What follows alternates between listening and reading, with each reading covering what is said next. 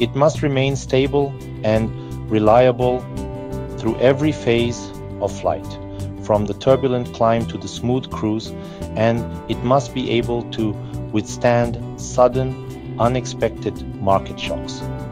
In aviation, these shocks can come in many forms. A sudden gust of wind can disrupt the airflow into the engine. While flying through a flock of birds, a bird strike can cause severe damage. An abrupt change in throttle can create a pressure surge inside the compressor. Any of these events can lead to a dangerous instability known as a compressor stall or surge. This is when the blades inside the compressor stop biting the air correctly, causing the flow of air to break down or even reverse. It's the engine's equivalent of a stock market crash or a fiscal stall, where confidence collapses and the entire system violently shudders to a halt.